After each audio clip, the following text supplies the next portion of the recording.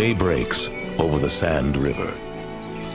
Even in the dry season, it attracts all manner of animals, including Cape buffalo. The water is a big draw for animals, providing plenty of opportunity for predators.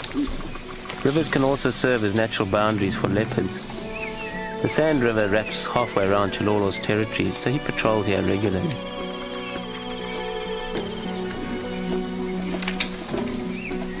Chololo's appearance seems to unsettle the buffalo.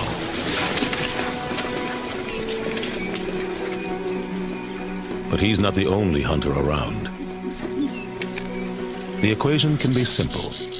In Mala Mala, where you find water, you often find lions. They know the routine well. Sooner or later, everyone stops by for a drink. It's only a matter of waiting for the right moment to strike.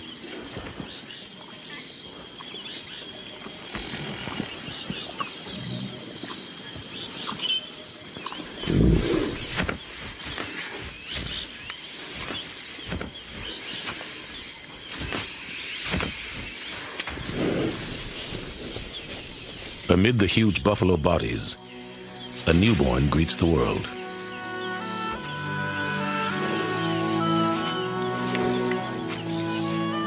During calving season, buffalo and antelope are especially watchful.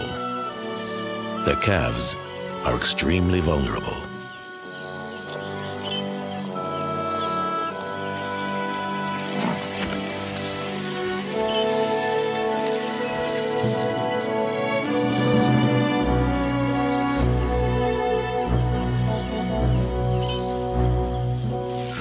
The lions have the herd squarely in their sights.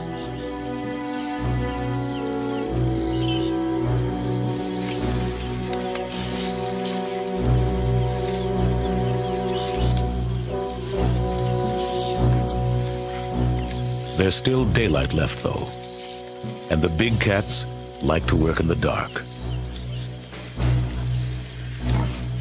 But the buffalo aren't sticking around for that. Fear ripples through the herd, and they flee, hooves making muddy thunder.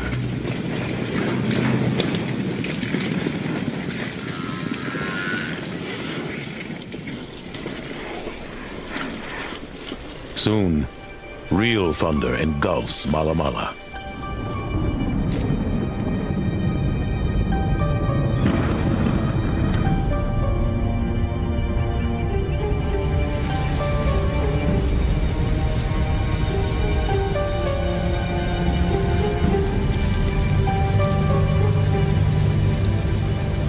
Amid the gusts and lightning strikes, Chololo has made a kill. But still, he's edgy. Chololo seizes the moment, dragging his kill higher. The lioness and animal spirits.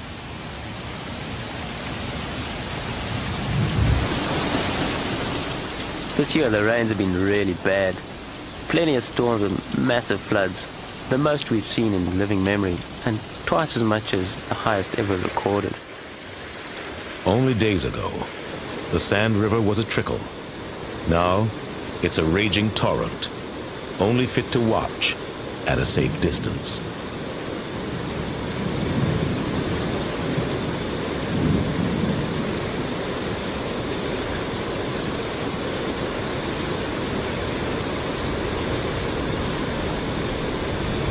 The bold pachyderm tests the current. As Kim watches, the elephant gets a devastating lesson in water power.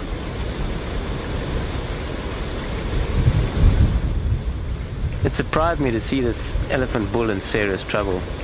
These guys usually have the wit to stay out of bad situations, but the current was way too much for him. If he's lucky, he'll regain his footing somewhere downstream.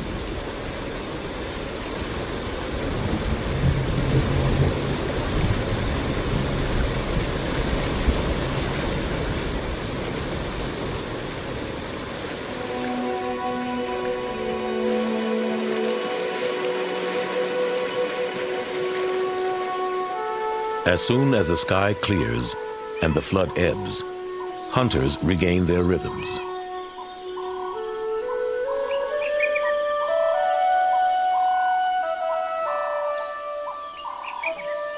After the deluge, Chololo emerges with a new attitude. He seems to know now how to play the game.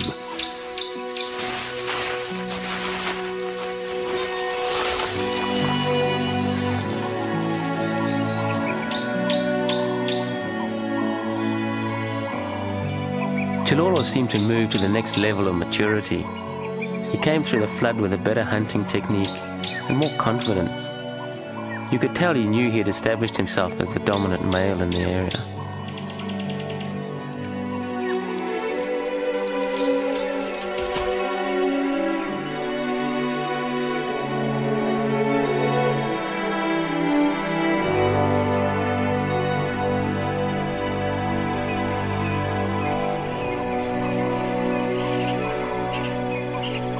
At dawn, Mala Mala is a raucous symphony of animal calls.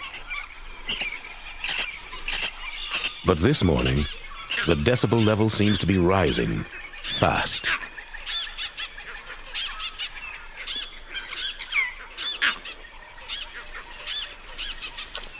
A female leopard and her cub take notice of the uproar.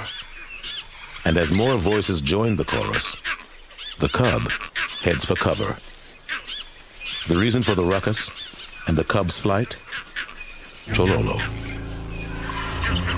If a male leopard meets a cub he didn't sire, he could harm the little one.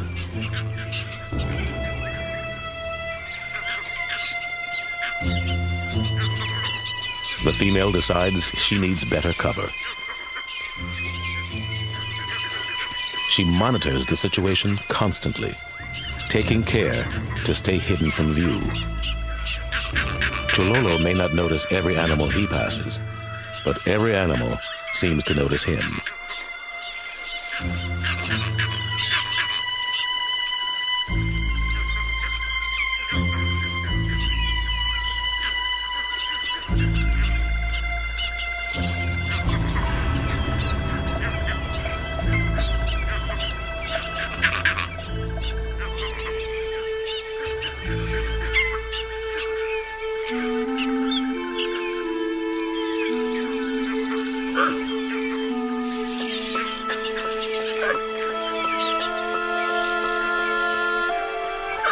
When the danger has passed, mother and cub find each other by call and response, and gradually their anxiety subsides.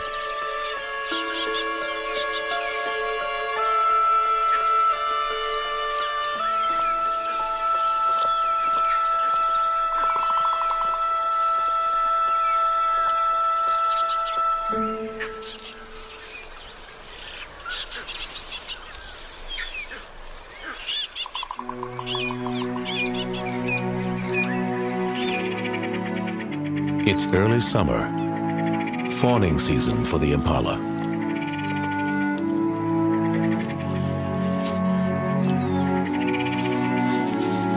Mothers leave the relative safety of the herd to be alone at the big moment.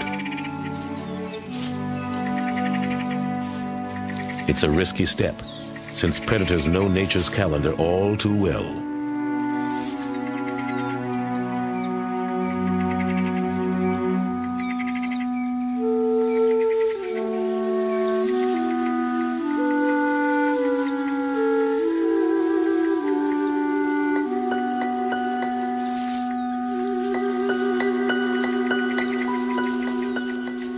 Though on their feet in minutes, newborn impala have few defenses, but they do have a single invisible advantage. Nature sends them into the world scentless. It will take this youngster days to develop the fragrance so welcome to hunters.